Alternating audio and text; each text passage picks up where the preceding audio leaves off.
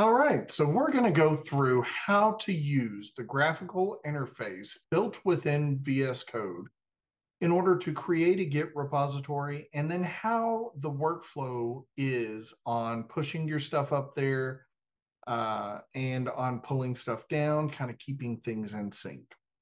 So I've got this project here that already has a git ignore file to keep my node modules out, and it's already set up and ready to go.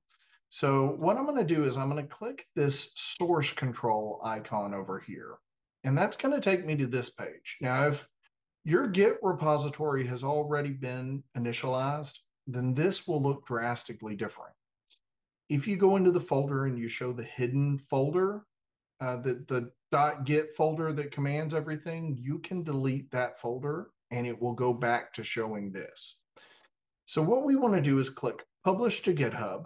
And then right here, we're going to put in our name. So we're going to call this test1, and I can choose whether it's public or private. Now, most of the time, you're going to want your stuff to be public unless you're working with sensitive information. So I'm going to click the public one, and now it is going to go through and create a public repository. So you can see it was published down here. So I can click this open on GitHub, and I can go in here and I can go to my repositories, and I have this test1 repository here. And all of my files have been pushed up now. Now, I don't have anything in this index.js. So let's go over to the index.js and we'll add some comments in. We're going to say, Michael was here. And then I'm going to declare an array. We'll say let names array equal, and we're going to put these three names in it. And so I'm done. I'm stopping. I want to make sure that all of my changes have been pushed up to GitHub. So I'm going to click on source control here.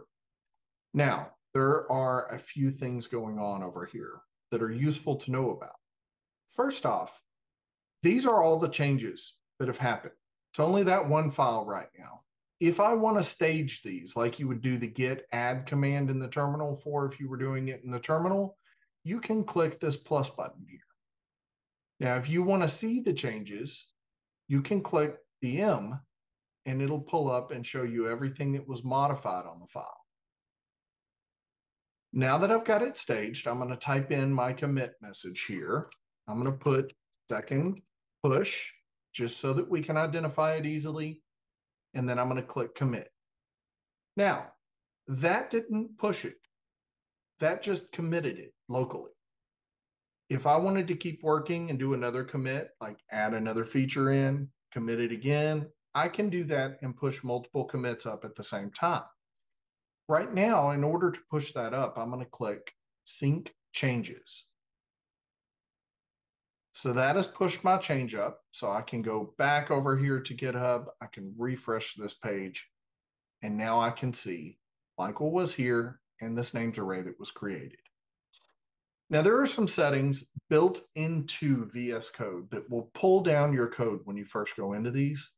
I really like that. If you're ever working on something that is out of sync when you first get into it, it's going to show the little bubble over on source control. And that'll give you a pretty good indicator of what you need to do as far as getting things back in line. So let's say I'm over here. I'm going to add more comments. I'm done. Now I'm ready to push my stuff up. Now there is another way that I can do this.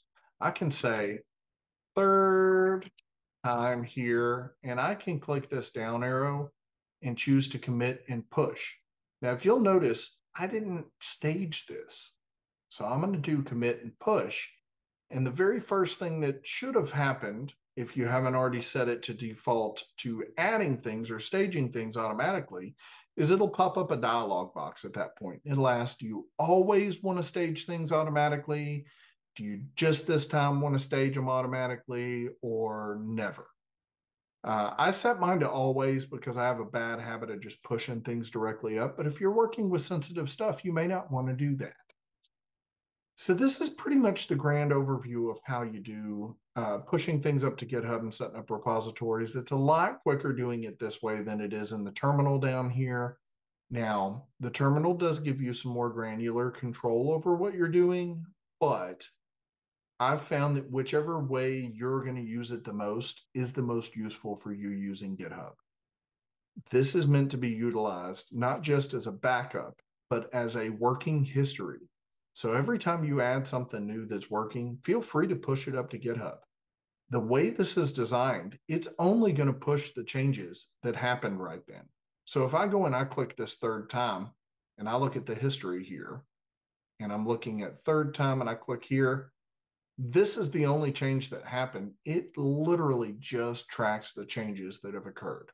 So you can feel comfortable that you're not sending a huge amount of data up and down, that you're literally just sending what has changed. So it doesn't cost anything to do it. It actually gives you a little bit of insurance because you're protecting yourself. So push your code often. Happy coding.